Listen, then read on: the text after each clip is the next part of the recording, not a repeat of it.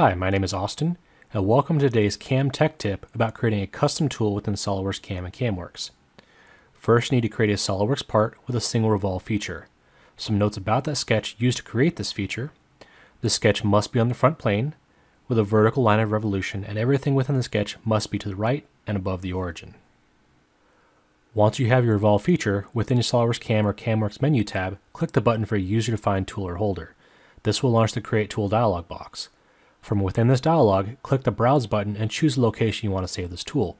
I personally recommend saving these custom tool files outside the SOLIDWORKS and CAMWorks file structure completely to reduce any chance they're overwritten accidentally during upgrades.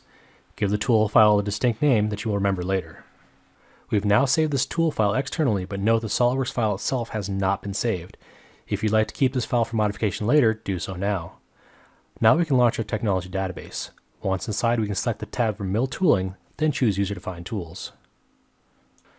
Click any tool from the list and make a copy of it. Now select the copy and change all the relevant parameters. Some specifications, such as feet per tooth, are generally available from the tool manufacturer.